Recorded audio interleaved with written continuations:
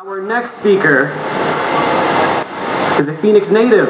She has her bachelor's in geological sciences and her master's in education, both from Arizona State University. She currently shares her passion for earth and space sciences by teaching at Westwood High School in Mesa. Ladies and gentlemen, Sarah Gray.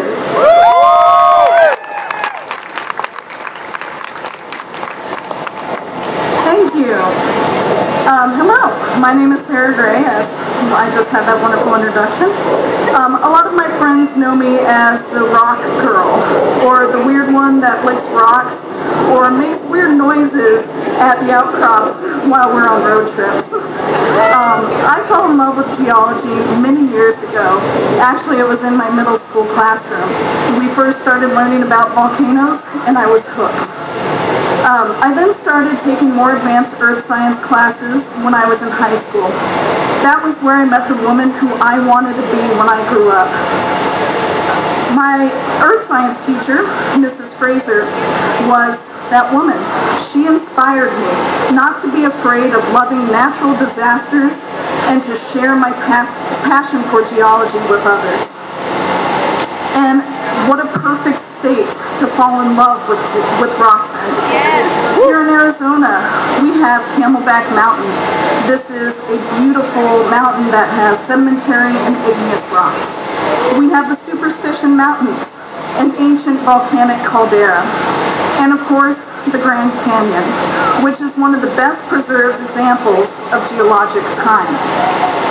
After high school, I went on and got my bachelor's degree in geological sciences, and then went on to get my master's in education.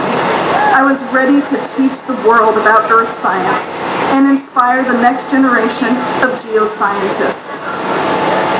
What I didn't realize was that I had just stepped into one of the world's most difficult jobs, in a state where we are the top 5 lowest teacher salaries. And we are also the top 5 for teacher shortages, especially in the STEM fields. I could rant for a while about how awful that statistics are for teachers here in Arizona, but I didn't come here for that. I came here to talk about my students, because our children are the future.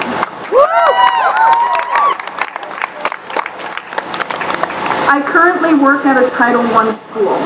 That means that a high percentage of my students come from low-income families and get a free or reduced lunch.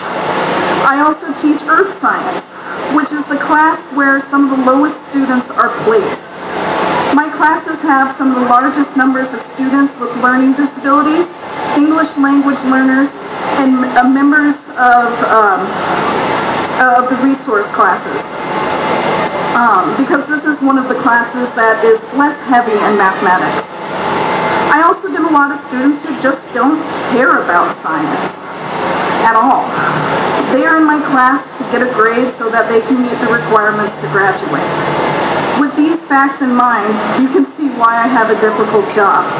But it is the successes from these students that really make my day. When I have students telling me things like, oh, that makes sense now, or I learned something today, or you make science fun,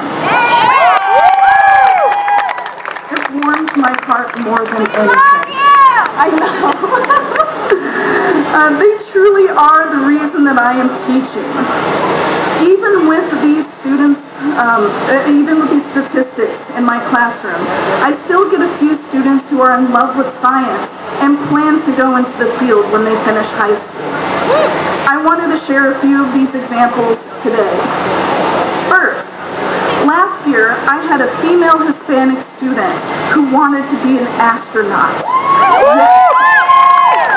She is one of the hardest working students I have ever had, and I can't wait to see where she goes in her future. Next, I have a senior who not only is a soccer and track state qualifier, but he has a full scholarship to Mesa Community College. Yes. He is also interested in going into nuclear engineering. Yes. Last but not least, I have a student who not only has made up his own alien language, but dreams of going to Mars and working on the architecture for other planets. I believe he is our next Tolkien.